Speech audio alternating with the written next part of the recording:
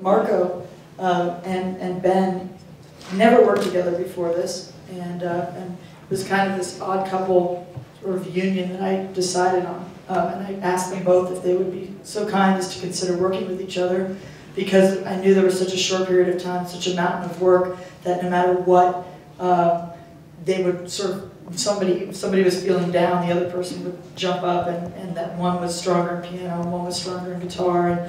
I remember just like sending you stuff initially, and trying to get a sense of, we always try to get a sense of what the movie's about and maybe customize your reel or send cues that might be, appropriate for that. And, first of all, the cut that you sent had all these songs in it, so we tried to send some electronic-y kind of stuff, and it came back and goes, well, I need to hear more acoustic, and then so we sent acoustic stuff. And so it was really just, it was more like the vibe that each of those songs really had. That's what she wanted to hear. Did you know them both before you started working? Never knew either one of them. So how did you come together?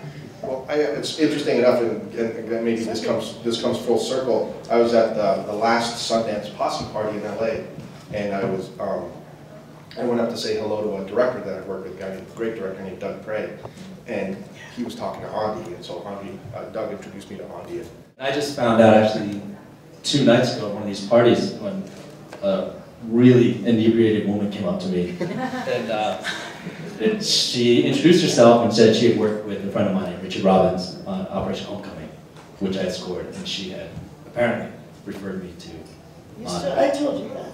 I told you about Kristen.